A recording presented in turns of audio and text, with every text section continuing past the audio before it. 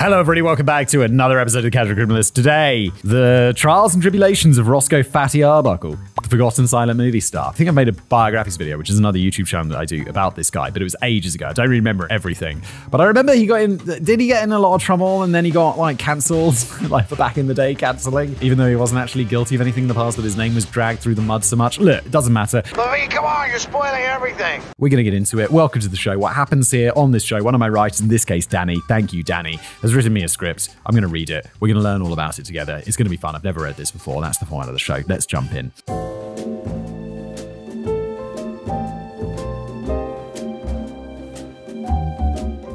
Who can remember the good old days before everything was utterly ruined by cancel culture? Ah, yes, the good old days where Harvey Weinstein was producing movies. You'd need to have a pretty long memory, cancel culture, maybe a modern turn, but celebrities were already getting cancelled over 100 years ago.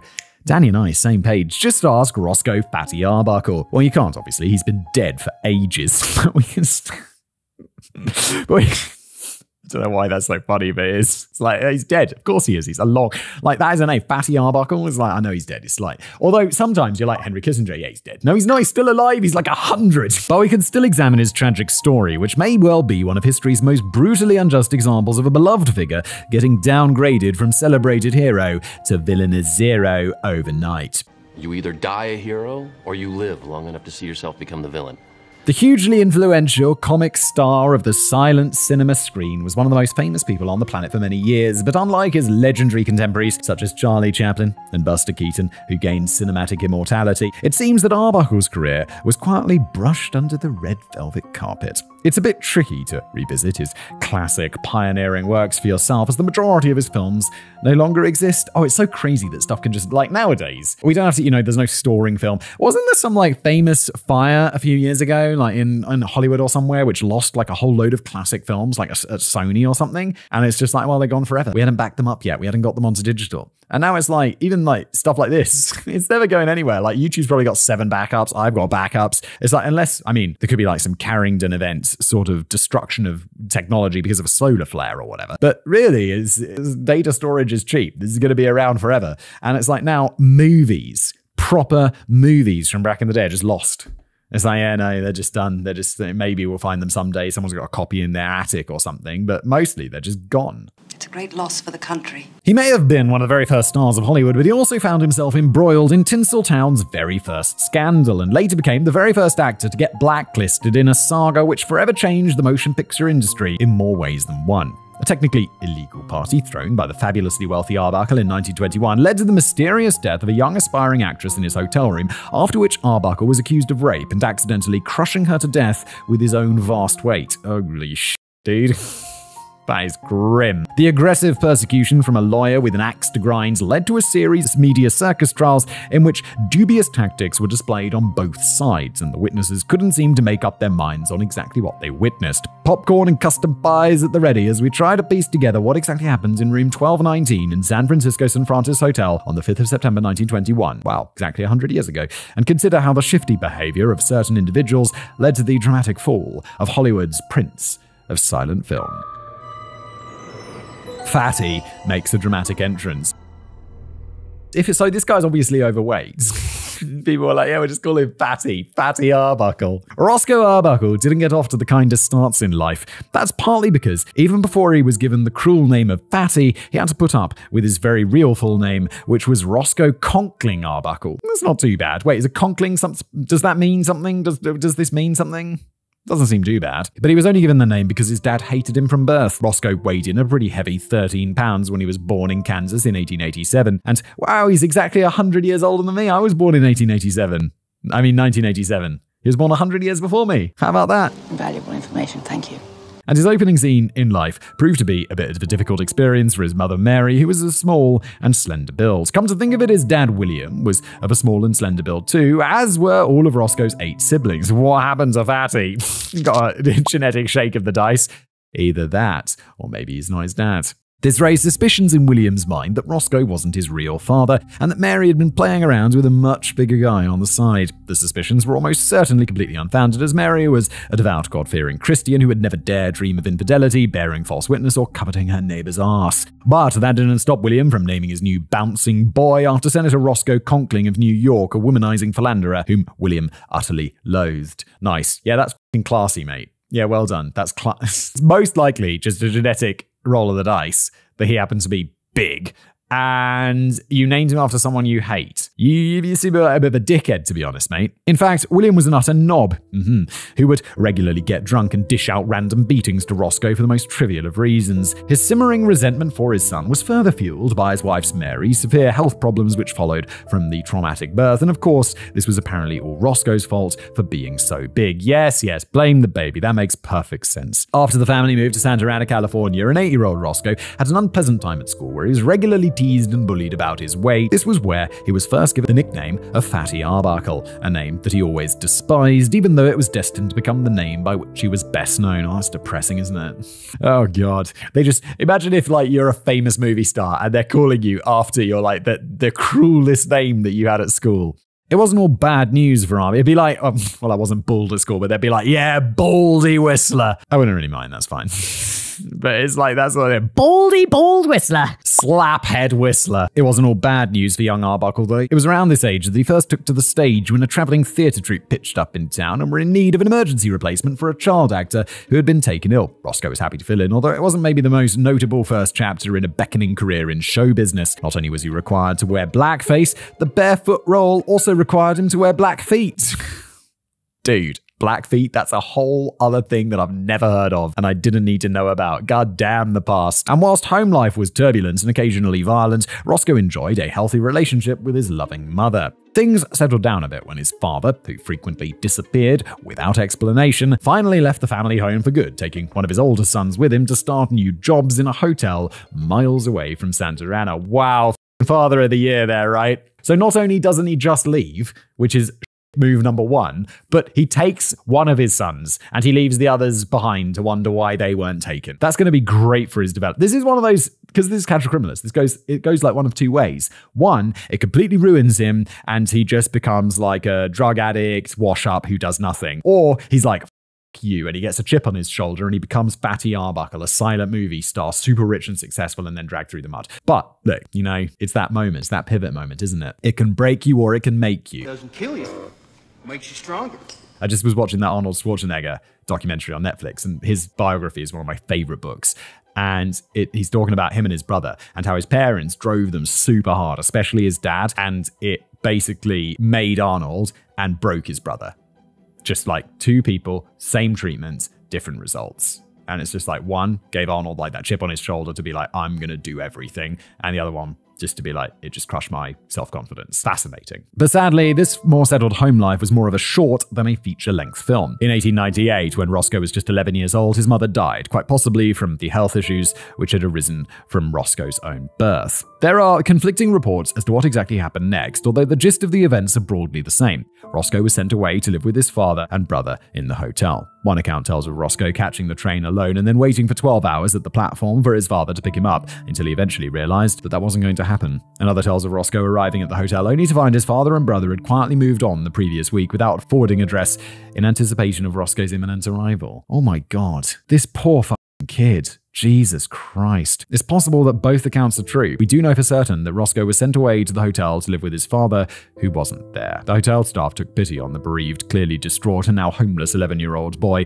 offering him board in a tiny room. Some say it was actually a closet, although that sounds a bit Harry Potter to me, in return for doing odd jobs around the hotel. Depending on your perspective, this is either an act of overwhelming kindness from the hotel staff or a troubling case of child labor, which would probably be frowned upon today. Sure, it'd be frowned upon today, but I think this is kindness. He's been abandoned by everything, and I don't imagine that the welfare system is particularly well developed in 1898 or whatever. So and considering what other sorts of labor and child labor was going on, weren't kids working in mines and back then, and chimney sweeps and all of that nonsense?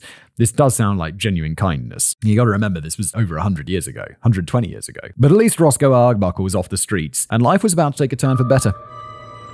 Fatty goes to Hollywood. So many entertainers seem to enjoy recounting far-fetched origin stories of how they were accidentally discovered singing in their shower, or how their career took off following a surprise plot twist which wasn't even meant to happen. Fatty Arbuckle's rise to fame is no different. I like these stories, but it's like, I don't know, rise to fame sounds like a stupid thing to say.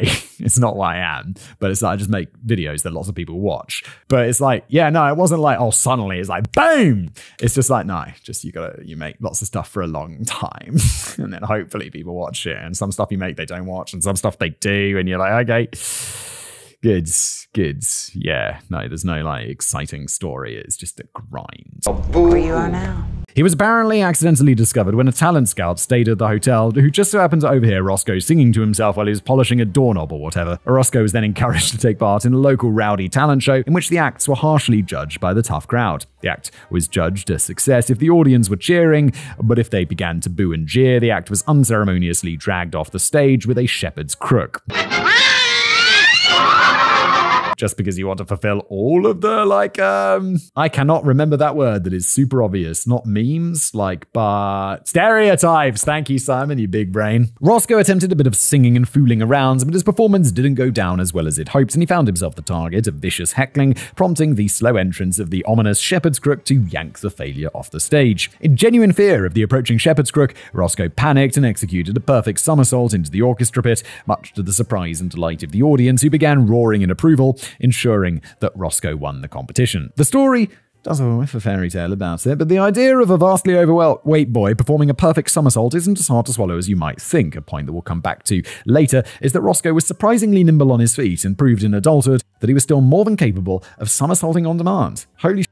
I can't somersault. I think that thing where people just stand and then they do a full somersault from just standing position to standing position. I'm like, one, how do you learn how to do that without crippling yourself? And two, how do you learn how to do that? I should learn how to do that. That'd be awesome. And then you'd just be like walking along, people be like, I was hanging out with my mates the other day. We were at a swimming pool. They were like, it was just a swimming pool, just like maybe 10 meters long, 15 meters long. And I've always known that I can swim I've got like a surprisingly large lung capacity. And my mates are like, we're just swimming. And I'm like, I bet I can swim like 4 lengths underwater. And they're like, there is no fucking shot. And I'm like, all right, $50, equivalent of $50 says that I can do 4 lengths underwater. And they're like, there is no way, but let me try. And they do like 1 1/4. The other guy does 1 1/2. And they're like, bro, what are you talking about? 4 lengths? So I just go down, swim 4 lengths, do another one just for laugh, 5 lengths underwater, and then come up and they're like, what the So yeah, that's my trick. But a somersault on demand, that'd be also a good trick. Just to casually learn it, and they'd be like, $50 doesn't just do a somersault standing. What are you talking about? It's like, boom! Because I'm not the most athletic looking guy. But by whatever means he was first discovered, Roscoe Arbuckle was already touring in a traveling theatre group by the time he was on the verge of turning 18. He performed songs, told jokes, clowned around a bit, and demonstrated those impressive acrobatics, whilst making a bit of a name for himself as the upcoming new star of vaudeville. In 1908, he met and fell in love with Minta Durfee, who was at the time a chorus girl, but who would later appear in silent films herself, going on to become the first leading lady for Charlie Chaplin. Wow! They married the very same year, although it was often remarked that they looked like an odd couple. By this time, the 5'9" Roscoe tipped the scale at well over 300 pounds. Hey Siri, what's 300 pounds in kilograms? It's 1.36 kilograms, so it's 136 kilograms. Good lord, that's a big boy. Whilst Minta was just over 5 feet with a petite figure, leading to speculation that sharing a bed might have been a little bit disastrous for little Minta. It wasn't the last time that people would speculate on how Roscoe's weight could lead to various serious issues in the bedroom for the other party. After embarking upon a long tour of China and Japan with the vaudeville company in 1909, Roscoe's gaze finally settled on the emerging movie industry. Upon his return to the US, his very first on-screen appearance was captured the same year in the 10-minute comic short Ben Skid, produced by the Selig Polyscope Company. 10 minutes might seem like a surprisingly short length for a film, but this was standard at the time as it was the maximum length that could be fitted onto a single film reel. There was a gradual move onto 2-reelers in later years in which viewers were treated to a whole epic 20 minutes of footage, even though the smaller cinema houses with only one projector had to take a brief clumsy intermission in between as they changed over the reels. I miss intermissions. I say like I missed them as if I ever had them in the cinemas. But movies got really long. They can be like 3 hours. And it's like, yo, at some point, I'm going to need to have a slash in those 3 hours. And maybe I'd like to go and get another drink. Maybe I like another Diet Coke or another beer from the concession stand and spend some more money with you. Why not just have a 10-minute break? It's already bloody long. Let's just have a break. Just be like, Let's all go to the lobby. Is that from Simpsons? I feel like that's from Simpsons. Let's all go to the lobby. And then you can get some snacks. Why not? Let's all go to the lobby. Let's do that. Let's bring that back. If I had a cinema, that's what I would do. The burgeoning industry generally felt at the time that the cinema audience were incapable of maintaining their attention on the screen for more than an absolute maximum of 20 minutes. That may sound a bit silly nowadays to anyone who's managed to sit through a Lord of the Rings movie without needing to dash outside for a gulp of air. By gulp of air, means a cigarette. I need some fresh air. Fresh air! But maybe it would come full circle now that YouTube has decided that typical viewers' attention span is no more than 60 seconds. A quick hello to these 7 viewers who managed to make it this far. This has surprisingly high viewer retention. Like, the long stuff, I feel like YouTube either wants if they either want you to make really short stuff or really long stuff. There's two ways. And other than this show, and one other show, I generally make like stuff that fits in the middle, which isn't the best idea anymore. So, hello everybody, glad you're here. This is a long episode, by the way, stay tuned. An interesting point to bear in mind here is that the very early stars of cinema weren't really stars at all. They usually weren't even given any kind of credit, so nobody even knew their real names. Instead, they were often given descriptive nicknames by the audience, such as the girl with dimples, the man with the stern face, and of course, in Arbuckle's case, Fatty. The reasoning behind these lack of credits was probably down to the studios feeling cautious about actors getting too big for their boots. If an actor became too well known, they could potentially start demanding more money for appearances, so it's better to just keep their identities a secret and have the audience regard them as familiar, yet largely nameless faces. That is a big brain business move. Ethically worrying, but Jesus, that is clever, because nowadays it's actors command huge salaries if they're a big name because they drive sales. It's crazy. I mean, it's not crazy. It's kind of how it should be. I like it, but wow, clever. It was certainly a cost-effective strategy for the studios. The actors weren't really earning that much money in the early days, and there was little risk of them getting poached by another studio. But it only took a few years for the industry to change their stance on the issue. By around 1912, the actors were receiving their rightful credits, effectively giving rise to the very first Hollywood movie stars, with Fatty Arbuckle leading the charge of celebrity. After appearing in dozens and dozens of one-reelers for Keystone Studios, Arbuckle then gradually moved on to those epic two-reelers before forming his own production company, Comique, and showing the world that he could write and direct and star in his own movies. He's making some money at this point. A typical Fatty Arbuckle film was a fast-paced frolic involving slapstick comedy, chase scenes, and the obligatory pie-in-the-face gag. In fact, Arbuckle was one of the first directors to ever receive a pie-in-the-face on screen in the 1913 one-reeler, A Noise from the Deep. These shorts were often given such intriguing names as Fatty's Wash Day, Fatty's Plucky Pup, Fatty's Magic Pants, and the slightly less snappy Mabel and Fatty Viewing the World's Fair at San Francisco. These in my modern brain of like YouTube titles, I'm like, these would not cut it. Maybe some caps. Maybe some like shocking news. Unbelievable. Like, that needs to be thrown in there. Mabel and Patty viewing the unbelievable World Fair at San Francisco. He wasn't really playing the same character as such in all these shorts. The name Fatty was just an indicator to the audience that it was another Fatty Arbuckle film. Although Arbuckle disliked the nickname and was actually still very self-conscious about his weight, he believed it was inevitable that the old taunt from his school days would stick with him throughout his movie career. Yeah, you just gotta lean into it, don't you? It's like, I'm bald. Yeah, I'm bald. I'm bald, so what? Lean into it, let's go. I slapped my own bald head. He did, however, refuse point-blank to get cheap laughs from his girth. You never saw Fatty Arbuckle stuffing his face on screen or getting stuck in a door or sitting on a collapsing chair. Quite the opposite, in fact. You were more likely to see Arbuckle perform those incredible acrobatics or break out into a delicate dance routine. Not just on screen, either. He liked to keep up the demonstrations of elegant agility even when a camera wasn't pointing at him. Canadian actor Mark Sennett recalls that when he met Arbuckle for the first time, he was left gobsmacked when Arbuckle skipped up the stairs as lightly as Fred Astaire, and then without warning went into a feather-light step, clapped his hands, and did a backward somersault as graceful as a girl tumbler. A 140-kilogram dude, 300 pounds, doing a backward somersault. Holy shit. That's incredible. I'd kind of like to see this. It's clear that Arbuckle wanted to be recognized as a truly talented performer rather than just a man who was funny because he was overweight. He once said in 1917, quote, "I refuse to make people laugh at my bulk. Personally, I cannot believe that a battleship is built funnier than a canoe, but some people do not feel that way about it." It does seem a bit odd then that the name Fatty appeared in the title of 27 of his shorts. Hey, he's just leaning into it. That's his brand. It's like he might not like it, but it's making him money. Still, if you ever dared to call him that to his face, he'd brusquely respond, "I've got a name, you know." I know, it's in the park. and my oldest kid's playing with like the other kids, and she's like, girl. She's just talking to the girl, like, girl, let's go here. And the girl's like, I have a name. She was a bit older than her. It wasn't like my kid was being rude. She just couldn't remember her name or didn't know her name. And the kid's like, it wasn't like, I've got a name. She said, you can call me Molly or whatever. Please call me Molly. And like, it's just like, okay. Like she didn't see it as rude. She's just like, sure, Molly. Girl. Although Roscoe Arbuckle is often described as a contemporary of those cinematic legends, Charlie Chaplin and Buster Keaton, he was actually more of a mentor to them, particularly Buster, who got his first big break from Arbuckle and later revealed, I learned it all from him. Whilst we're at it, Arbuckle can also be credited with first discovering the comedian, actor, and entertainer Bob Hope, who got his first job with a touring troupe thanks to Arbuckle, and he would go on to enjoy a career spanning nearly 8 decades. God damn. I'd like a career spanning 8 decades. Can I have a career spanning 8 decades? I'm going to go into this like 10 years ago. Never mind. I'm not having a career spanning 8 decades. What a shame. Oh, because he must have started when he was a kid or whatever. But it was perhaps Buster Keaton that shared the most chemistry with Arbuckle, as they appeared in around 14 shorts together and became very close buddies. And in 1920, Arbuckle relinquished control of his comic production company to Buster. It might seem like an extraordinarily generous move to just hand over your successful company to a mate, but Arbuckle didn't have the time to run his own business anymore. He'd just landed a juicy new contract with Paramount to appear in 18 new feature-length films over the next 3 years. Jesus Christ, they could churn them out back in the day. Whoa! On the assumption that audiences were now capable of maintaining their attention over 5 whole reels. 50 minutes.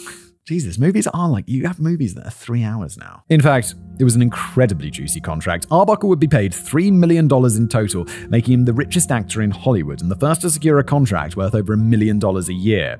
That's a lot in today's money. Just to put that in perspective, his 3-year contract with Paramount would be worth around $45 million in today's money. One slight downside to the contract is that Arbuckle had to promise never to slip under the weight of 250 pounds. In fact, he'd be given a lucrative bonus by the studio every time he piled on another 50. But Arbuckle probably wasn't too bothered by that when he bought his first 21-room mansion. It didn't look as if shifting weight was ever likely to be on the cards anyway, with or without a $3 million contract. The biggest movie stars in the world definitely make more than $45 million a year, right? Like, even like podcasters who have their podcast, like Joe Rogan or whatever, he does more than $45 million a year for sure. So, times have changed. Not everything in Arbuckle's life was entirely peachy, though. So, it comes off as rather strange, like only $45 million a year.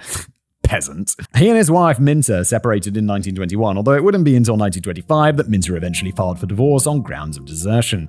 Arbuckle was also hitting the bottle quite heavily, and the combination of his drinking and his weight led to a serious bacterial infection in his leg. At one point, he was advised that he may possibly require amputation below the knee to save his life. He eventually managed to battle through the infection without amputation, but it's reported that he briefly became addicted to the morphine that he had been prescribed. But his career had never looked brighter. In late 1921, he'd got through an exhausting schedule in which he had completed 3 different films at once by frequently hopping from set to set. He was surely due a short celebratory break after this remarkable achievement before commencing work on the next movie in the pipeline. So, on the 5th of September, Roscoe Arbuckle decided to throw a party. And it was a party that would end with horrific consequences. Fatty's Big Party. It was a party which he very nearly didn't attend at all. Along with his chums, actor Lyle Sherman and director Fred Fishback, Arbuckle had decided to drive down to San Francisco and rent out a whole suite of 3 connecting rooms at the top of the St. Francis Hotel, in which he planned the weekend-long party. Just before Arbuckle had set off in his custom-built Pierce Arrow touring car, he had received an alternative invitation from buddy Buster Keaton to spend the weekend on Buster's new yacht. It was an invitation he should have accepted, but he instead decided to stick with his original plans. Another potential spanner had also been thrown in the works when Arbuckle had decided to get his car serviced before the trip. In a scene which could easily have been lifted with one of his own comic shorts, Arbuckle had accidentally sat down in the garage on a rag drenched in acid, which burned right through his pants and ended up causing secondary burns to both his buttocks as he leapt up and pranced around the garage. Oh my god, that sounds extremely uncomfortable. That must have been some mega powerful acid to burn right through his trousers. Holy shit. Arbuckle later contacted his mates and told them that the trip might be off as he didn't think he'd be able to sit comfortably on the car seat after his arse had caught fire. Fred Fishback was having none of it though. He generously sent Arbuckle a nice padded rubber ring on which to perch his scorched posterior. It was a nice gesture from a good friend, but it was another potential escape route from disaster, which had been unwittingly roadblocked. I'm sure most of us have been to a few wild parties that got a little out of hand. Sure have. The one that springs instantly to mind is the time when things got so bad the party host had been aggressively evicted by his landlord at the end of the night. God damn. I'm not sure why most of us had clambered up onto the roof of his house in the middle of the night, and I'm not sure why we thought it would be a good idea to respond to the angry screaming from next door by getting out a couple of bongos and chanting to lyrics to give peace a chance for about 90 minutes. Oh... That's pretty bad. I know this sounds incredibly antisocial, it does, and I wouldn't say I'm proud of my involvement, you shouldn't be, but to bear in mind this was taking place on the noisiest street in the north of England, and the host of the party was probably one of the quieter residents. There's this noisiest street in the north of England that exists. The party came to an abrupt halt when we heard the clattering of ladders against the side of the house, and the boiling red face of the landlord popped out of nowhere to inform us all that if we didn't get down immediately, he would beach 7 shades of shit out of the lot of us. With hindsight, this would have probably been a brilliant moment for one of us to execute a perfect backward somersault over the landlord and land in the front garden to rapturous applause, but seeing as the landlord was much bigger than us, we kind of just meekly apologized and got down from the roof with our bongos to figure out what we were going to do about our now homeless friend. He wasn't that bothered, actually. It had been a drop party and the sticky chicken skewers were exquisite. He's like, I don't mind. The next morning, oh God, where am I going to live? Oh, fuck's sake. Need a new house. I would have expected Fatty Arbuckle's party to have been a little more refined than that. The St. Francis Hotel was one of the swishiest joints on the West Coast with telephones in every room, which was practically unheard of at the time. Look, just because it's in a fancy place, it's just going to get out of hand in another way. It's still, the people still party, I guess, like rock stars. They're famously partying for a reason. And it doesn't mean that they're getting on top of their house in the north of England. It just means that they're doing naughty things in the penthouse of a hotel instead. From the 3 huge rooms rented out by the trio, room 1219 was to be a bedroom shared by Arbuckle and Fresh Fishback, while Lyle Sherman got his own private quarters in room 1221, and room 1220 was the designated party room. These guys are mad rich. Why not have your own hotel room? A whole gang of show business types have been invited to the party to enjoy the free-flowing booze provided by Arbuckle and his mates. In fact, this was the biggest draw of the party. Prohibition, 1920s. The year was 1921, and Prohibition had been in full swing for 2 years, but Arbuckle had managed to secure vast quantities of illegal hooch. This might have been considered a bit naughty, but there was a growing feeling at the time that these new celebrity movie stars from Hollywood could pretty much get away with whatever they wanted without consequence. It seemed unlikely that the police would dare to break up a party hosted by the now legendary Fatty Arbuckle. The stars of Tinseltown were above the law within reason, which is bad, but also sounds like fun. This is where the fun begins. And so, with all that bootleg liquor up for grabs in room 1220 of the St. Francis Hotel, it's no wonder that the party attracted a whole raft of guests eager to join in the celebration, and one of those guests was Virginia Rapp. Not that much is known for sure about the life of Virginia Rapp. I mean, plenty was said about her in the immediate aftermath, and much of that was just salacious fabrications cooked up to denigrate her character. As we'll discover later, this got very unpleasant indeed. It's often reported that Virginia was a failed actress who had fallen on hard times, whose life was beginning to spiral out of control, but this didn't seem to be the case at all. Hailing from Chicago, Virginia had forged a pretty successful career as both a model and a fashion designer, during which time she became engaged to dress designer Robert Moskowitz, who then tragically was killed in a car accident. She later embarked upon a long-term relationship with the leading silent film director and producer Henry Lerman, and it was announced around this time that she had tried to break into the movie industry herself. She hadn't yet become a fully fledged star, largely appearing in uncredited bit parts in shorts, although she did have a single prominent role in the 1917 comedy romance Paradise Garden. But that's not to say that she'd given up on her ambition. Virginia was still a 30-year-old aspiring actress when she turned up to the party hosted by Arbuckle, a man whom it's believed she didn't know that well. It's not known for sure if Virginia was even officially invited or whether she was just kind of gate-crashing the event, but we do know for sure that Virginia would never get the chance to appear in another movie. At some point during the party, Virginia had visited the bedroom in 1219, the bedroom shared by Arbuckle and Fishback, and is said to have had some sort of encounter with Roscoe Arbuckle. Following this encounter, Virginia could be heard screaming in pain and was found writhing in agony on the bed.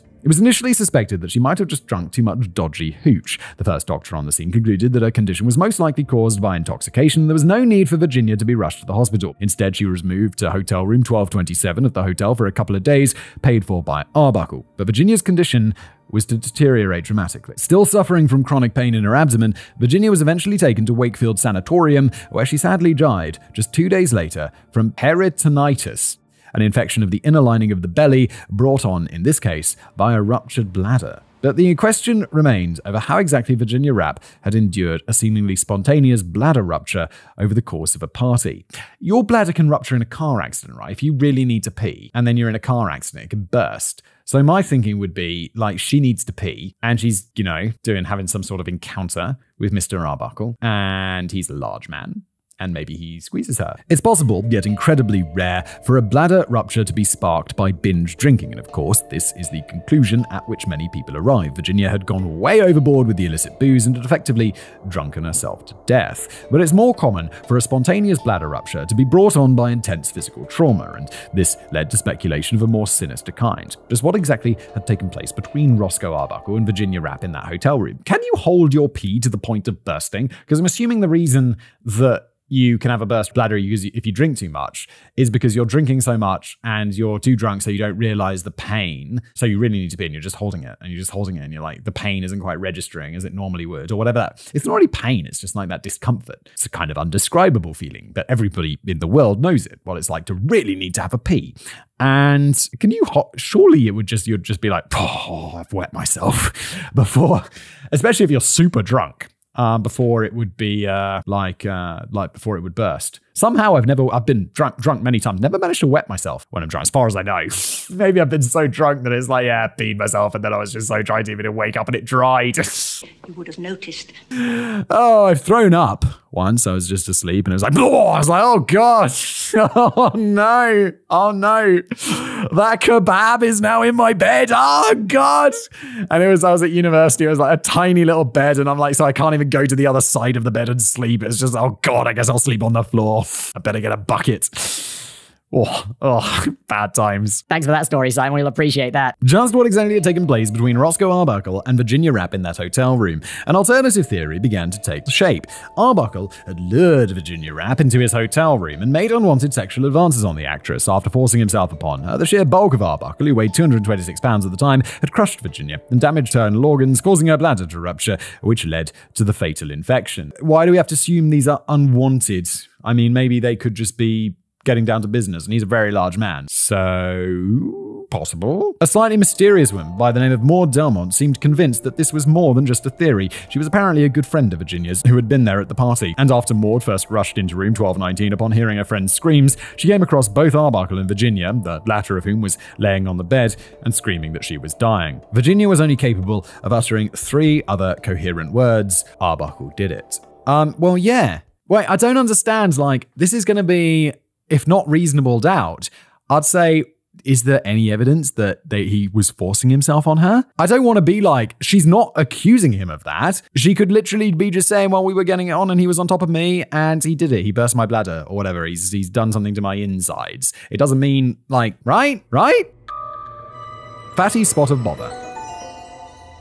Maud Delmont wasted no time in recounting her version of the story to the press, the police, and pretty much anyone else who was willing to listen. For reasons that aren't entirely clear, it was well established that Arbuckle had spent a big chunk of the party wandering around in his pajamas, bathrobe, and slippers. You'd think that the host of such a lavish party would have the decency to get dressed, but it seemed that nobody really batted an eyelid. Yeah, because he can do what he wants. He's Fatty Arbuckle. He's got a party in the penthouse of some fancy hotel. If he wants to wear a dressing gown, he can wear a dressing gown. Fatty Arbuckle was a major motion picture star, and he was allowed to be a bit quirky. Exactly.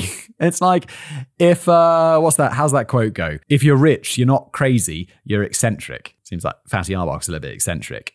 Maybe he planned to put on some proper clothes when the party really got going later in the evening. According to Maud, her friend Virginia had been enjoying a few drinks with Arbuckle in the main party room, but she had no more than 3 in total and certainly wasn't drunk. Arbuckle had apparently seemed enthusiastic about the prospect of helping to further Virginia's movie career before he pulled her into room 1219 with the words, "I've waited for you for 5 years, and now I've got you." Maud was concerned by this turn of events and became even more concerned when she first heard Virginia's screams. She claims to have dashed over to the door of room 1219 only to find that it was locked. After furiously battering and kicking at the locked door, she was eventually let into the room by Arbuckle, who seemed in strangely high spirits considering all the drama. Maud recalled that he was initially wearing a comical grin alongside his pajamas and bathrobe, but it seems that he eventually became annoyed by all of the noise that Virginia was making as he turned to Maud and barked, "Shut her up, or I'll throw her out a window." Oh my god. But this is Maud's testimony, right? So, okay, let's believe Maud for a second, because this obviously adds, like, a bit of new spice to this, because holy shit.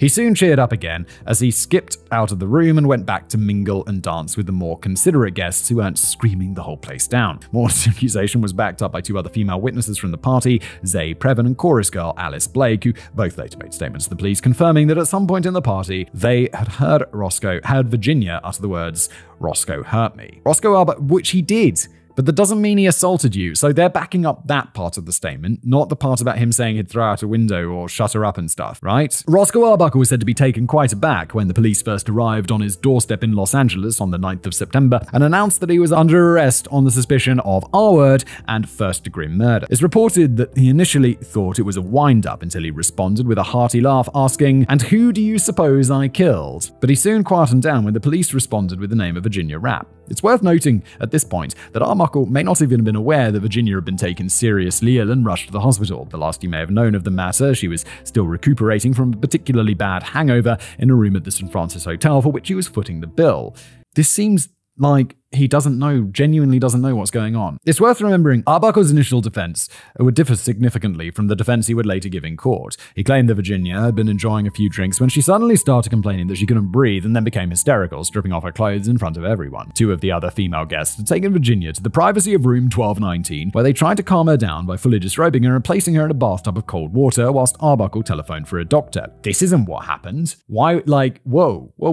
Okay, this is really suspicious because he's making up, my version of his story, where it's like they were getting it on and he crushed her a little bit, is way more believable than just making something up which doesn't seem to match the facts at all. In this version of the story, there was no point at which Arbuckle and Virginia Rapp were ever alone together. San Francisco District Attorney Matthew Brady wasn't convinced by that. Following the statements given by Maud Delmont and the two other witnesses, he seemed determined to bring Roscoe Arbuckle to trial. And honestly, fair enough, because you got two witnesses that directly contradict his statement. Fatty, where's your lawyer at? Did your lawyer come up with a strategy? Because they seem a bit of a shit lawyer. I just came up with a better defense strategy. Come on, you can afford a very good lawyer. Brady kicked off by issuing his own statement to the press. To quote it, "The evidence in my possession shows conclusively that either a R-word or an attempt to R-word was perpetrated on Miss Rapp by Roscoe Arbuckle. The evidence discloses beyond question that her bladder was ruptured by the weight of the body of Arbuckle, either in an R-word assault or an attempt to commit R-word." And I'm doing all of this if you're new to the show, because otherwise I don't get any money for these videos because of YouTube's censorship policies, which is a bit rubbish. I know it interrupts the flow, and now I'm interrupting the flow even more. I just have to explain myself. He then got to work forming a case as Roscoe Arbuckle was held without bail at the San Francisco Hall of Justice. Without bail? Isn't this what bail is for in America? He's not going anywhere. He's a big celebrity. It's going to be very hard for him to flee. And Brady wasn't mucking about. He wanted to see Arbuckle convicted of first-degree murder, punishable by the death penalty. Holy shit. Matthew Brady was keen to push on with the prosecution so quickly that much of the crucial evidence, such as an autopsy result, wasn't even available yet. He seemed to think that the testimony provided by his star witness Maud Delmont and the two other party guests would be more than enough to send Roscoe Arbuckle to the gallows or the electric chair, but then he quickly came across a minor snag with his star witness Maud. It turns out she was about as reliable as a bank statement belonging to a Nigerian prince.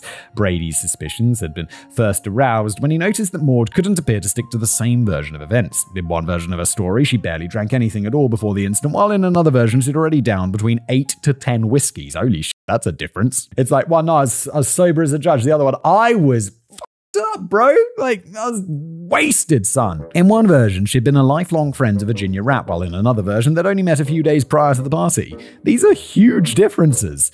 It felt as if Maud was just making stuff up on the spot without bothering to try and remember what she'd said in a previous statement.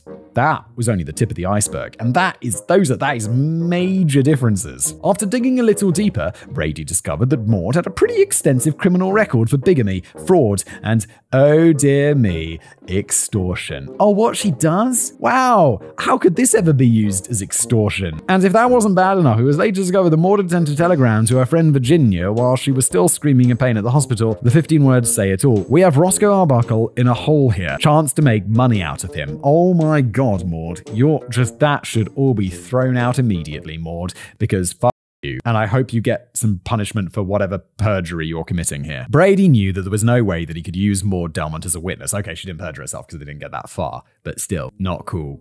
And bearing in mind that Maud's original allegations were the catalyst of all of this, he must have known that his case had now almost entirely fallen apart. But he wasn't going to let such a trivial matter get in the way of prosecution. Wow, he's got railroaded, hasn't he? He still seemed fiercely persistent in his pursuit of Roscoe Arbuckle. There is no escape from this. Why? Dude, your case fell apart, and he still wants to get the guy because he's like, I want to get the guy because of this. That thing falls apart, and he's still locked into getting the guy, which is just bad prosecutor. This is just bad work. We can only speculate why he was so keen to see Arbuckle's head on a spike. Brady had been described by acquaintances as a self-serving, ruthless man with blind ambition and a quick temper. Yeah, it's just going to look good for him to trial him, and if he wins, it's going to be good for his career. Wow. You. It's been suggested that he had his eyes on the job of California governor, and securing a successful prosecution against Hollywood's biggest star might ramp up his profile and credibility. But the decision on whether or not Arbuckle would ultimately face trial rested in the hands of police judge Sylvain Lazarus. Great name, Sylvain Lazarus. That's a cracker. And he eventually concluded that Arbuckle should indeed be put on trial, but on the reduced charge of manslaughter rather than first-degree murder. His reasoning, though, was very odd. Lazarus stated in his ruling to quote, and this is a long quote, here we go, I do not find any evidence that Mr. Arbuckle either committed or attempted to commit. The court has been presented with the merest outline. The district attorney has barely presented enough facts to justify my holding the defendant on the charge which is here filed against him. But we are not trying Roscoe Arbuckle alone. We are not trying the screen celebrity who has given joy and pleasure to the entire world. We are actually, gentlemen, trying ourselves. What are you talking about? We are trying our present-day morals, our present-day social conditions, our present-day looseness on thought and lack of social balance. The issue here is really and truly larger than the guilt or innocence of this poor unfortunate man. The issue is universal and grows out of the conditions which are a matter of comment and notoriety and apprehension to every true lover and protector of our American institutions. I have decided to make a holding on the ground of manslaughter. What are you doing? You're just doing something that's like, let's have a look and see where this goes, even though I don't think he's guilty. Judge, what? Judge is a bit shit. Prosecutor's a bit shit. What's going on? That is one big pile of shit. And that's where the quote ends. The first important point to note here, contrary to how this saga is often reported, Roscoe Arbuckle was never once charged with our word. The second important point to note here is that everyone just seems to have gone a bit batshit crazy in their decision-making. Matthew Brady was pursuing a prosecution triggered by a known extortionist who couldn't get her story straight and who had already signaled her intention to get money out of Arbuckle. Aside from the two other party guests who later claimed to have heard Virginia confirming that Roscoe had hurt her, there was no other evidence to go on. Judge Lazarus seemed to agree that the case of the prosecution was woeful and that Arbuckle barely even deserved to be detained. But he's like, yeah, let's go anyway. What the judge? And yet it comes to the quite bizarre conclusion that Arbuckle should stand in the dock whilst the court ponders over modern-day morals and lack of social balance. But as he sat in his cell and pondered over his fate, he may have taken some comfort from the charge against him getting downgraded to something that didn't potentially conclude in execution by the state. He may also have pondered over how that yachting weekend with Buster Keaton might have panned out. He should have done that. He should have done that instead. Of course, this made all the headlines, and that's putting it mildly. It's often been said that O.J. Simpson's trial was the trial of the century, helped along in no small measure by the blanket live television coverage. But the trial of Fatty Arbuckle would have given O.J.'s trial a run for its money, and Arbuckle was arguably an even bigger star in the prime of his career. The newspapers couldn't get enough of it over the following months, as doctored photographs of Arbuckle behind bars ran along headlines such as Arbuckle faces gallows, Fatty arraigned as slayer. Christ, the press is such a piece of shit. Some quarters of the press took a reasonably fair and balanced perspective of the unfolding events, but it seems that any of the massively popular newspapers owned by media baron William Randolph Hearst took a more sensationalist and judgmental stance. Well, given that William Randolph Hearst is basically famous for inventing yellow journalism, it's not really surprising. And yeah, those newspapers are pieces of shit. As Arbuckle was depicted as a clearly guilty drug addict, drunken philanderer who preyed on young defenseless women. Oh my god, he should be suing these people so hard. One editorial cartoon in her San Francisco Examiner was given the caption, "They walked into his parlor and portrayed Arbuckle at the center of a spider's web, drinking from 2 liquor bottles and contemplating the 7 women who have been caught in his web." Oh my god. Sue the out of them, Arbuckle. You might think that William Randolph Hearst was another individual who just added in for Arbuckle, but it sounds as if he was more about shifting newspapers. Famously so, he just wanted to make money, and he did. Every time another sensationalist Arbuckle story appeared on the front page, sales would go through the roof. As Hearst himself observed, "I sold more newspapers during the Arbuckle trials than when the Lusitania went down." But his papers went way, way too far. I'm not going to dwell on all of this in too much detail, but it's often wrongly reported that Arbuckle had to defend himself in court over the allegation that just prior to accidentally crushing Virginia Rapp to death, he had sexually assaulted her with a piece of ice, though this piece of ice later evolved into a Coke bottle and a champagne bottle. Not true at all. The story originated in one of Hearst's newspapers and was possibly a twisted version of a genuine moment when some of the party guests rubbed ice on Virginia's stomach to help calm and cool her down. But although this allegation pops up all the time in association with the trials of Roscoe Arbuckle, it never existed outside of the sickest fabrications thrown up from William Randolph Hearst's attempts to sell even more papers. Yeah, bad dude. Roscoe Arbuckle did get a bit of support from family and friends, most notably from his then estranged wife, Minta DeFree, who traveled from her mother's home in California to attend the first trial and pose for pictures, standing loyally by his side. If your ex-wife is coming and doing that for you, that should say something about the character of the dude. I think this is such a fucking cunt. Like, it's just someone was trying to extort him and it got way out of control by a prosecutor who wants to railroad someone and a judge who is like keen on examining society's flaws for whatever fucking reason, and that piece of William Randolph Hearst, who's printing all this garbage in the newspapers. Studio executives apparently warned actors not to speak publicly in defense of Arbuckle, as the movie industry was keen to avoid any further association with this very first Hollywood scandal. All of Arbuckle's films had already been effectively banned from cinemas, although there was a general expectation that the ban would be lifted should Arbuckle be found innocent. It seems that most actors complied with the request from studios to keep stum, probably in fear of getting reprimanded or destroying their own careers. And it maybe wasn't too hard for them to keep quiet during the era of silent movies, as they already had a fair bit of practice in that kind of thing. But Buster Keaton and Charlie Chaplin were both brave enough to defy the instruction and speak to the press in support of Arbuckle. Also, but such big stars that they can't possibly, it's like they can't, what are you going to do? Not put Charlie Chaplin in a film because he spoke up? Like, yeah, you could put like a lower actor. You'd be like, he's not going to find work again, but he's Charlie Chaplin. He's going to find work. Not only were they good friends with the actor, but they would also have been aware that they were both such big crowd pullers that no studio in their right minds would have dared to fire them exactly. So Chaplin seemed more than happy to tell the press, I know Roscoe to be a genial, easygoing type, not harm a fly. A big chunk of the general public seemed to agree with this sentiment, perhaps finding it impossible to comprehend that the lovable, comical, roly-poly star of the silver screen could ever have been responsible for the death of an innocent woman. But not everyone was convinced of Arbuckle's innocence, and not everyone was patient enough to wait for a verdict. Before, Randolph Hearst as well. Before the main trial had even got underway, hundreds of women gathered around the San Francisco courthouse to protest against the acceptance of sexual misconduct in society and to call for Roscoe Arbuckle to be held accountable for his wicked crimes. And it was against this backdrop of vocal condemnation that Roscoe Arbuckle arrived at the city courthouse on the 14th of November 1921 to defend his name. Let's all go to the lobby. Let's all go to the lobby. Fatty's day out in court.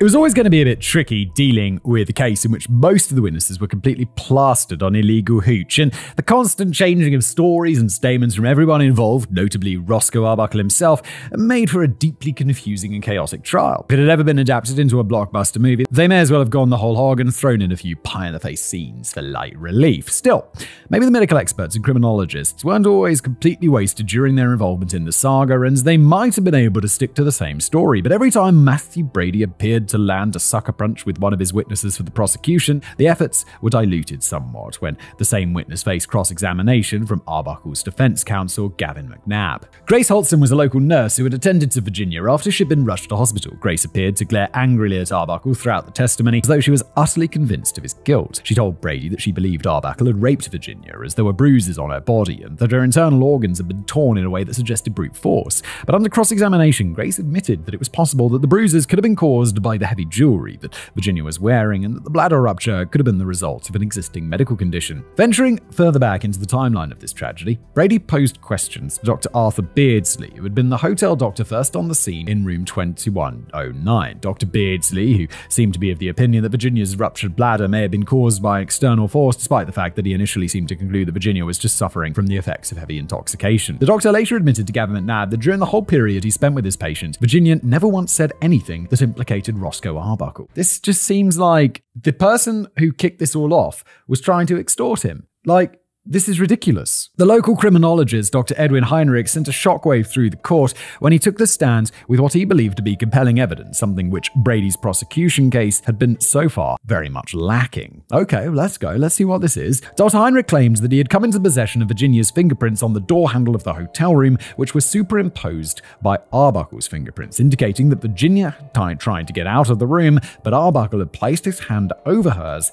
and slammed the door shut in a bid to prevent her escape. Okay. I mean, if that's the case, and that is legitimate science, that's fairly compelling stuff. However, here we go. A former federal investigator, Ignatius McCarthy, later took the stand and proposed that he believed the fingerprints were faked, whilst the hotel maid insisted that the whole room had been comprehensively cleaned several times from top to bottom before any investigation took place. Okay, well, they need to have, you've got to have a chain of evidence, right? It can't just be this guy is just making this up. There needs to be evidence of those fingerprints being collected by the police and then being handed off to him for analysis. And then them being the same thing. It's called the chain of custody, if I'm not mistaken. Yes, you're right. Well, the experts aren't doing a very good job of convincing anyone of Arbuckle's guilt, so let's see how we fare with those inebriated party guests. What about those other two guests who claim to have heard Virginia confirm that Arbuckle was responsible? Well, chorus girl Alice Blake proved to be a bit of a non-starter. Although she initially told police that she had heard Virginia speak, she now appeared to have had a change in her recollection and refused to confirm this in court. Yes, the sort of thing you'd be like, yeah, I think so, but then it's like, under oath? Much bigger deal. Meanwhile, the other guest, Zay Prevon, went several stages further in demolishing the prosecution and making a mockery of her original police statement. She now said, "I didn't see very much, and I was repeating what Maud Delmont told me. Virginia Rapp went into the bedroom with Roscoe Arbuckle because she wanted to. That's all I have to say." Well, that kind of destroys it, right? She was like the other person. There were two witnesses, or three witnesses. Two of them have said, like, no, that's not what it was. And the third one was trying to extort him. So no. Well, it wasn't quite all she had to say. For an encore, she went on to say that she'd always considered Arbuckle to be a kind and thoughtful man. The prosecution rests. Jesus Christ. That's your witness you called prosecution? What are you up to? Still, Brady Matthew had another party guest witness to pull out of the hat. This time it was model Betty Campbell, who revealed in her testimony that Arbuckle was smiling a few hours after the incident. And that's it. I think Brady was trying to convey the message that Arbuckle hadn't shown the slightest bit of remorse or concern after a guest had been taken ill at his party. Well, that's because he probably thinks that she's just had too much to drink. So he's like, hey, good party! But Brady may have been better off asking Betty Campbell to stay home. Later under cross-examination, Betty admitted that the prosecution had threatened to get her sent to prison if she didn't cooperate and testify against Arbuckle. Holy shit, dude. That is some serious stuff. So far, thrown in prison for what? So far, Roscoe Arbuckle probably wasn't sweating too much over the verdict, as the prosecution seemed to be tripping itself up at every turn and performing a series of comedy pratfalls for the courtroom audience. Yeah, just wait till they get called for the defense. Jesus. When he took the stand himself for testimony that spanned over 4 hours, he appeared remarkably calm and measured, as if perhaps a little tired after having swapped his lavish millionaire lifestyle for a couple of months of behind bars. But the curious thing about Arbuckle's defense is that his story had changed significantly since it originally told the police and press that he had never once been alone with Virginia Rapp, who had suddenly become hysterical and started stripping off her clothes in the main party room. This is the most suspicious thing, that he changed his story. So we have to ask, why? Why did this change? Let's find out. This is the most suspicious thing that I think we've seen so far. He now claims that he had wandered into his bedroom in room 1219 in order to finally change out of those pajamas, bathrobe, and slippers. He was surprised to discover Virginia vomiting in the toilet of his bathroom. Initially assuming, like many others, that she'd just had too much to drink, he became more concerned when Virginia began trying to tear off her clothes while screaming in pain. Arbuckle helped her out of her dress and laid her down on the bed, spending no more than 10 minutes alone with her before he called in other guests to help. One of the other guests was Maud Delmont, who applied ice to Virginia's stomach to try and cool her down, but it sounds as if Maud then needed calming down herself, as she suddenly became very confrontational with Arbuckle, who eventually lost his patience and threatened to throw Maud, not Virginia, out of the window if she didn't shut up. I think we're meant to assume that Arbuckle was just annoyed in the heat of the moment and had no intention of carrying out his threat, but it's still a bit weird to admit that you were threatening to throw a woman out of a top-story hotel window whilst trying to defend yourself on a manslaughter charge. I think it speaks to the fact that he didn't mean it. He wouldn't bring it up because it's just his word against hers. He wouldn't bring it up. He'd say, like, I never said that, if he wasn't being honest. But it just seems to be like, oh yeah, I said that. I didn't mean it. Obviously, I wasn't going to throw out of the window. That's absurd. In fact, the whole defense from Arbuckle is a little puzzling, and you have to wonder why this version clashes so much with his original original statements to the police and the press. It could be construed that he was guilty and was now panicking after realizing his original story wasn't strong enough, as nobody else at the party witnessed Virginia tearing off her clothes in the party room. Or it could have been that he was reluctant to admit in his original statement that he'd ever been alone in a hotel bedroom with a partially undressed woman who died 4 days later, but now he had been forced to reveal more of the truth to prove his innocence. It's really suspicious. This is super suspicious, but I do lean towards that because the prosecution's just so weak, and this is all built upon someone who wrote down that she wanted to extort him, basically. Whatever the case, it seems that the other defense witness called up by Gavin McNabb did a much better job of defending Arbuckle than Arbuckle himself. Medical evidence was presented to the court, which showed that there was no case of a spontaneous ruptured bladder. Whoa. Okay. Doctors testified that Virginia had a pre-existing chronic bladder condition, whilst a nurse revealed that Virginia had complained of severe abdominal pain 6 weeks prior to the party. The coroner concluded that Virginia Rapp had been suffering from chronic inflammation of the bladder and acute peritonitis, and whilst there were a few bruises on her body, there was no evidence whatsoever of an attempted sexual assault. Well, this kind of blows it apart then, doesn't it? Because there's going to be evidence of that. Because if someone's accusing someone of R-word, they're going to check if that happened. I don't know if they could do that in the 1920s or whatever, but I'm assuming no evidence of it, of attempted sexual assault. I mean, there's just nothing to this. One final interesting point about the defense is that Gavin McNabb had originally intended to present several other unsavory implications regarding Virginia's personal life and medical history, but Arbuckle himself had reportedly requested him to drop this angle out of respect for Virginia Rapp. The defense was probably still pretty confident of a not guilty verdict, though. However, it was not to be. After 44 hours of deliberation, the jury conceded defeat and returned to the courtroom to declare a hung jury. They were deadlocked 10-2, majority in favor of acquittal, and a mistrial was ruled. Wait, 10-2 in favor of acquittal? How's that? Isn't that enough? I thought they just need one juror to be wait, they need 3?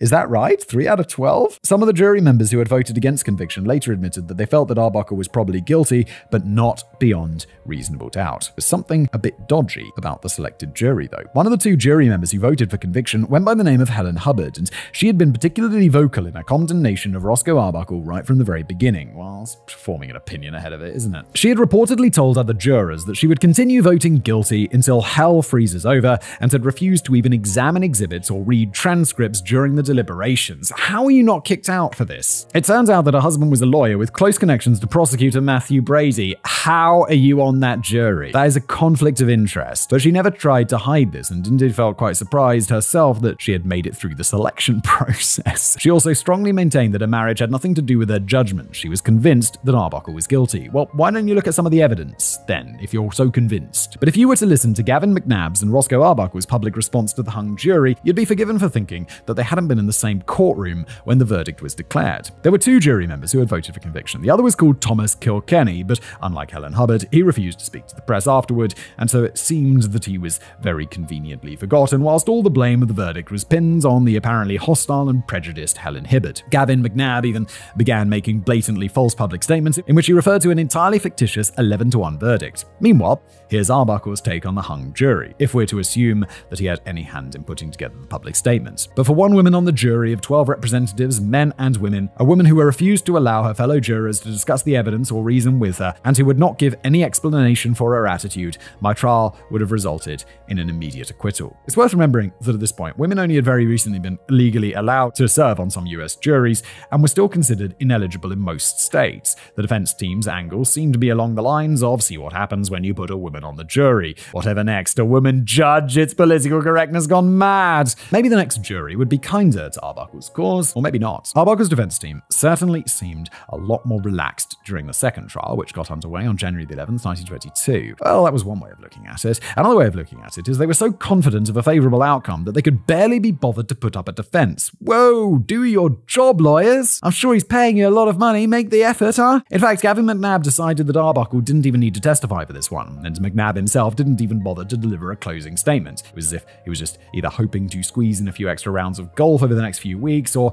he just assumed it was in the bag. If the case for prosecution was a little shaky during the first trial, it was positively convulsing in death spasms by the time it got to the second. One witness for the prosecution we didn't mention during the first trial was the studio security guard, Jesse Norgard, who had originally testified that Arbuckle once approached him with a cash bribe in return for the keys to Virginia Rapp's dressing room. Oh my. Jesse said that Arbuckle had insisted that he just wanted to play a little prank on the actress, but Jesse didn't trust him and refused to hand over the keys. This didn't really lead anywhere during the first trial. Arbuckle openly laughed off the suggestion as ridiculous and claimed that he would never have done such a thing. But during the second trial, more evidence came to light. Jesse Norgard already had a criminal record, and he was currently facing charges over the sexual assault of an 8-year-old girl. Oh my god. Well, for one, what the and the second thing, I thought it was going to be like more evidence occurred, like there was video of him asking this dude for the keys, which obviously wouldn't be because it's 1920s, but you know what I mean. I thought it was going to go on his side, but it's not. It's going on the other side. Jesse had been offered a potential sentence reduction from Matthew Brady if he agreed to provide some sort of testimony against Arbuckle. Write it off immediately. That is incredibly corrupt. So it sounds as if he just made something juicy up to try and shave a few years off his prison time. Dr. Heinrich was back in court for the retrial. He was the criminologist who claimed that he came across incriminating overlapping fingerprints on the handle of the door, which had already been debunked by a formal federal investigator in the hotel maid. Dr. Heinrich now took back his original testimony and revealed that he himself had been mistaken about the authenticity of the fingerprints and now believed them to be fake. Wow, okay, this is just cooked. Your prosecution is cooked. No wonder this guy was like, I don't need to do a closing statement. This is insane. Let's just go play golf and let them just give us non-guilty and we'll get out of here. I'd recommend you go into it full bore defense, but I can see why they might want to slack off because this prosecution is a joke. And Party Gazette Prevon made another appearance, this time to testify that Matthew Brady had intimidated her and forced her to lie in her original police statement. There seemed to be so little going for the prosecution that the outcome may have seemed like a no-brainer. But the verdict was surprising. After another 40 hours of deliberations, another hung jury was declared, leading to another mistrial. Once again, the jury had found themselves deadlocked in a 10-2 vote, but this time the 10-2 majority was quite bizarrely in favor of conviction of Roscoe Arbuckle. What is going on? It was later suggested that the lack of testimony from Arbuckle and the sheer laziness of the defense had suggested to the jury that the defense didn't expect a favorable outcome and couldn't be asked to put up a fight. Oh my god, they're not putting up a fight because they think they're going to win. The prosecution has nothing. The defense team, they knew they had to up their game for the third trial, which began on the 13th of March 1922, and this time they were pulling no punches. In fact, they got incredibly nasty. Remember when Arbuckle requested that his defense team should show respect to the dead and refrain from digging up dirt on Virginia Rapp's private life? Well, that idea went out the window of a top-story hotel room. I mean, look, at some point, you done 2 trials, there've been mistrials. It's like, okay, look, we thought this was going to be a shoe-in, but we got to pull out the big guns, and we just got to get this done, Fatty. And Fatty's like, okay, guys, let's go. Gavin McNabb found witnesses who claimed that Virginia often drank heavily at parties and had a habit of taking her clothes off in front of the other guests, and shock horror was known to be sexually active. It also implied that her health conditions had been further complicated by as many as 5 backyard abortions dating from when she was a young teenager, and that some of those illegal procedures may have been badly botched. It's hugely important to note that I couldn't find a single scrap of compelling evidence that any of this was remotely true, and there is no medical proof that Virginia had ever had an abortion in her life. But Gavin McNabb was ruthless in his determination to paint the victim as an out-of-control, sexually promiscuous exhibitionist drunk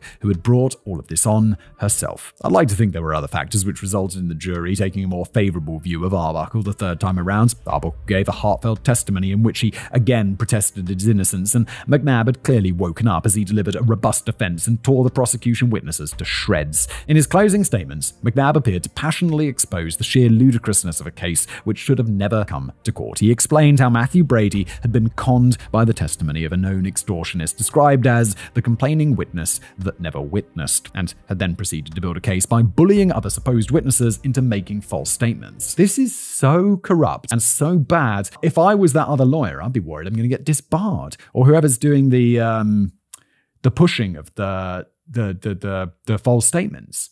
That feels criminal. The prosecution really had nothing to fall back on this time, and the jury knew it. After the protracted deliberations of the first 2 trials, this third jury took a mere 6 minutes to declare their unanimous verdict: Roscoe Arbuckle is not guilty. This could have all been avoided, defense, if you did your job the second time around, okay? Don't get lazy. I say it took 6 minutes for the jury to make up their minds. They must have spent at least 4 or 5 of those minutes putting together a statement which effectively served as an apology on behalf of the United States for ever putting Arbuckle on trial in the first place. Seeing as the jury might have been pushed pushed for time, I'm sure Arbuckle would have been more than happy with something short and snappy and to the point. Something along the lines of "Soz, fatty." But the statement read out in court by the jury foreman went way beyond that, and let's read it in full now. Acquittal is not enough for Roscoe Arbuckle. We feel that a great injustice has been done to him. We feel also that it was only our plain duty to give him this exoneration under the evidence, for there was not the slightest proof adduced to connect him in any way with the commission of a crime. He was manly throughout the case and told a straightforward story on the witness stand, which we all believed. The happening at the hotel was an unfortunate affair for which Arbuckle, so the evidence shows, was in no way responsible. We wish him success and hope the American people will take the judgment of 14 men and women who have sat listening for 31 days to evidence that Roscoe Arbuckle is entirely innocent and free from all blame. This witness statement was then passed directly on to Arbuckle, who is reported to have treasured it for the rest of his life. I bet he especially liked the bit where they called him manly. I'd never have gotten that kind of praise from Helen Bloody Hubbard. He didn't get off entirely scot-free. Let's not forget the scoundrel was hosting a party flowing with illegal booze during Prohibition. For that, he was fined $500 after being found guilty of violating the Volstead Act. He's like, oh no, just throws some money at them while he walks out of court. But I wouldn't imagine that kept him awake at night. No, I imagine it wouldn't. He was fairly rich. I don't think we'll ever know for sure what exactly happened in room 1219 on the 5th of September, 1921. Perhaps Roscoe Arbuckle was telling the complete truth, but it's suspicious that he felt compelled to change his story so dramatically and rendered the original version, in which he insisted he had never been alone with the Virginia, a tissue of lies. If the story could change so much from the original police statements to the court testimony, could it have changed again under further pressure? Was Roscoe Arbuckle still hiding something? I'm quite intrigued that the opinion at the time seemed to be firmly divided into two distinct camps. Roscoe Arbuckle was either a sexual predator who was responsible for the death of Virginia Rapp, or he was a man who had just happened to wander into his own hotel room as a party guest fell ill. There seems to be little suggestion of anything in between. Could Arbuckle not have been telling the whole truth about the events which were not a criminal nature, but also not something that he wanted made public? The fact that Arbuckle was in his pajamas and Virginia was partially undressed during their time together in the hotel room was always going to raise a few eyebrows. Whilst Arbuckle was separated from his wife Midger at the time, he was still legally married and wasn't known for chasing other women. It's not entirely implausible that something entirely consensual was going on between Arbuckle and Virginia in the hotel room before Virginia suddenly became ill, but Arbuckle didn't want this to be known. And yet surely he would eventually decided that telling the whole truth and just facing a little embarrassment about any intimate details was a better option than just making shit up and facing the risk of getting sent to prison for manslaughter. I think, in my opinion, what probably was the case was at first he was embarrassed about this, and so he told a slightly different story. And then he was more calculating about it and decided what he needed to say and what he didn't, and he saw how weak the prosecution case was, and he was like, cool, to get off on this, I don't need to. And his lawyer probably said, you don't need to reveal this stuff, and it's not material to the case, so don't. Whilst we don't ever know all the details, we do know that Virginia Rapp tragically died from a pre-existing health condition which had been causing her grief for quite some time, and that Roscoe Arbuckle had been cleared of any charges relating to her death and was now free to pursue the next chapter of his movie career. However, the career of one of the most famous silent stars in the world was about to go through a particularly quiet phase. Fatty's downhill ride. Arbuckle wasn't exactly rolling around in money by the time the trials were finally over. His juicy $3 million contract with Paramount had been terminated, and he had to sell his mansion and his cars to pay off the $700,000 he now owed in legal fees to his attorneys. That's close to $12 million in today's money. You'd think Gavin McNabb might have at least offered him compensatory discount for practically falling asleep during the second trial. Yes, he bloody well should have. Arbuckle was keen to get back to work and back on the payroll, but despite his acquittal, he was to find that his old films were still banned and that he had become the first Hollywood star to be blacklisted by the industry. Hollywood had been rocked by the scandal and was now a general vibe that Tinseltown's mask had slipped to reveal a dark underbelly of wild parties and debauchery and illegal booze and adultery. Protest groups were now suggesting that the still completely unregulated industry was built on a foundation of immorality, and that the studios had free reign to produce their corrupted material without fear of restriction or any kind of censorship. Looking back, it's a bit strange to think that long before the days of age rating certificates for movies, a young child could technically be let inside a cinema to watch adult material. Yeah, it's not exactly the most shocking thing about the past though, is it? There's all sorts of shit. Still, you would hope the cinema staff would exercise their own common sense policy of 7-year-old Timmy Biscuit not being able to see murder rampage of lusty naked space vixens on cocaine. I don't know, I'd watch that. I mean, I'm old, but 7-year-old Simon would have loved to see murder rampage of lusty naked space vixens on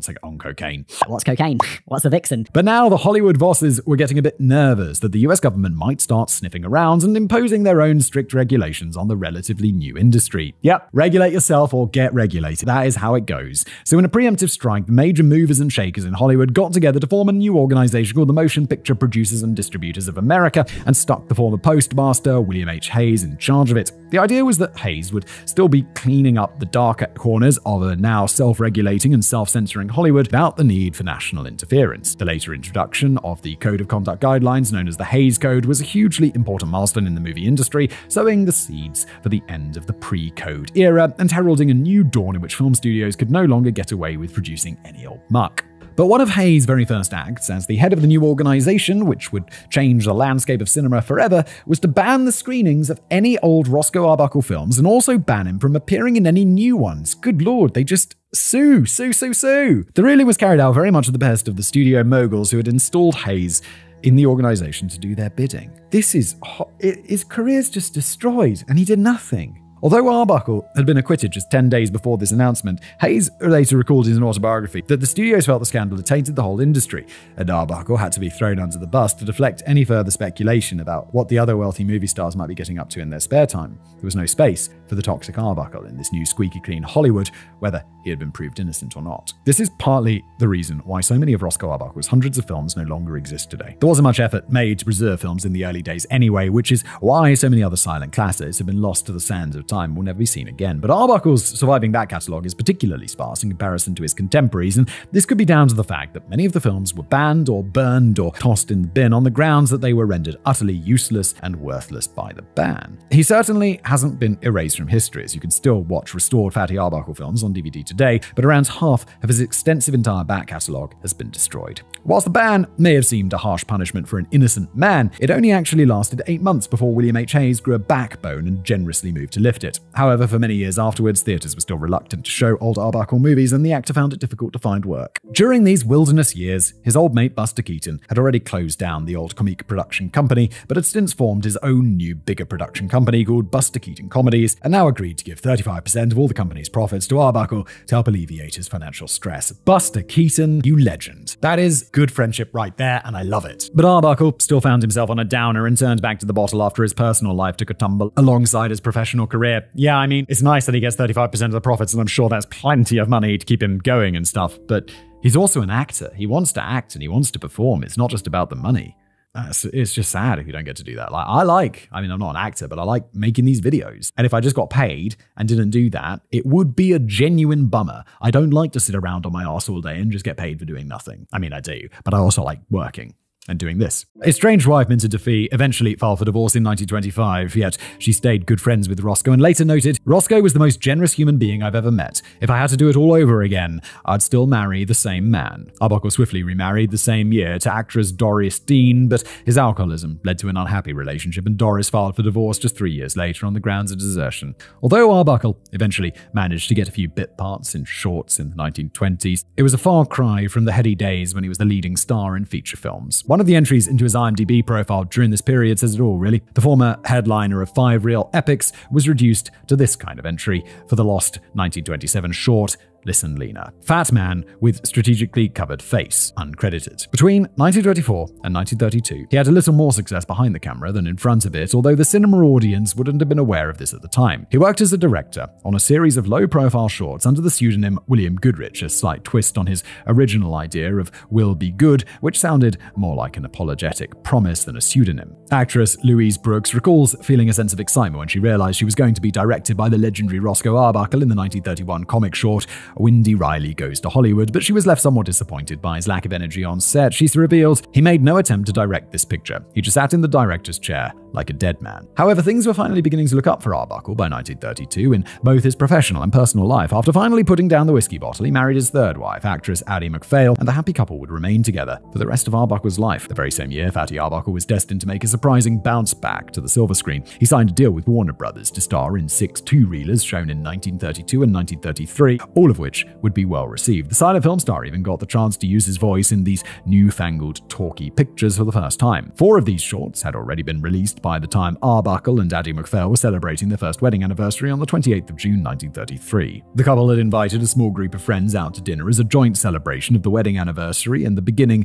of Roscoe Arbuckle's remarkable comeback, which now looks set to go one step further with the talk of a new Warner Brothers feature film on the horizon. Arbuckle is reported to have told his friends, "This is the best day of my life," as they all chinked glasses beverages and tucked into their crab-meat cocktails. The very same night, Roscoe Fatty Arbuckle died in his sleep from a heart attack at the age of 46. Wow, day to go out though. If you're saying this is the best day of my life and you die that night, you died happy, but only 46. It's often remarked upon that the comic career of Roscoe Arbuckle ended up playing out as a tragedy. One of the biggest and greatest talents to emerge from the very early days of Hollywood had his career destroyed by scandalous allegations of which he was fully acquitted, yet he still couldn't escape the blacklist and cancellation. And whilst his contemporaries would forever be etched into legend over the course of the next century, Roscoe Arbuckle's legacy was largely demolished and forgotten. It's certainly a story in which appalling behavior was displayed on both sides, and very few people involved in the saga came out of it looking good. The circus trials were sparked by an extortionist looking to squeeze money out of a Hollywood legend by making wild accusations. These were pursued by attorney Matthew Brady, who appeared to be trying to further his own career by intimidating witnesses into lying to prop up his crumbling case. I really hope he got in trouble for that. We didn't get a follow-up on that, which means he probably didn't get in trouble, but it's so unethical. He should have his bar license removed or whatever they do. Roscoe Arbuckle gave conflicting accounts of what happened that night and then helped his defense team push a false narrative in which the hung jury of the first trial could be entirely blamed on one vindictive female juror. After falling asleep during the second trial, his defense team managed to secure an acquittal for the third, but only after resorting to a shameless character assassination of Virginia Rapp. And this, perhaps, is the biggest tragedy of all. Virginia Rapp is one of the few characters in this tale who did nothing wrong at all, aside from falling seriously ill at the wrong time and the wrong place. Even years after her death, the rumors still swirled that she was a troublesome alcoholic parasite who was down in the gutter and who once spread public lice around Keystone Studios. There's no evidence to suggest that she was anything other than a young, talented, and successful woman who was just trying to forge a new career in the movie industry. But after her life was cut short by an incredibly painful health condition, her name was dragged through the mud by the gutter press, who were keen to sell a story, and the defense team, who were keen to get their clients off the hook at any cost. In some people's eyes, Virginia is ruthlessly dismissed as the desperate hanger-on who was inconsiderate enough to fall ill during a party and a great inconvenience to a movie star. If only she'd stayed at home and died somewhere out of the way. No, she's innocent in this story. She didn't even accuse him of anything. It's ridiculous. Maud is the woman who really kicked this all off. I don't like her. There are actually plenty of if-onlys from the perspective of Roscoe Arbuckle. If only the police judge Sylvian Lazarus hadn't brought the case to trial for the most unfathomable of reasons, despite believing he was probably innocent. If only Arbuckle hadn't decided to throw an illegal party. If only he had accepted the alternative offer of a nice yachting weekend with Buster Keaton. If only he had decided to stay home and rest his scorched buttocks. And whilst the reputation of a seriously ill woman was so callously ripped apart following her tragic death, I think it's reasonable to reserve some sympathy for Roscoe Arbuckle, whose own legacy was swiftly destroyed from the consequences of a party that should never have been thrown. Yes, there can absolutely be two people who suffer because of this. He's often still regarded by some as the disgraced actor who sexually assaulted a woman with a champagne bottle, which did not happen. That's just like William Randolph Hearst and his yellow journalism bullshit. This blatant press fabrication is a far cry from the eulogy by someone who actually knew him, 20th Century Fox co-founder Joseph Schneck. To quote him, "All who have ever known the real Roscoe Arbuckle will always treasure the great, generous heart of the man. His was the tragedy of a man born to make the world laugh and to receive only suffering as his reward, and to the end he held no malice." End quote. Cinema aficionados may still remember Roscoe Fatty Arbuckle as an early pioneering comic genius, but many more will remember him as an early victim of cancel culture and the man who accidentally prompted a far-reaching cleanup of Hollywood, which spelt the end of the pre-code era. When it comes to his actual film career and all those missing movies, the superstar of silent cinema was the talk of the town for so many years before, sadly, slipping in to a century-long silence. B-movie double feature, The Curse of Fatty Arbuckle. Perhaps Roscoe might be better remembered today if a recent blockbuster movie chronicled his mighty rise and fall. It makes you wonder why nobody has bothered, as the story seems like prime popcorn fodder. It does. This would make a great movie.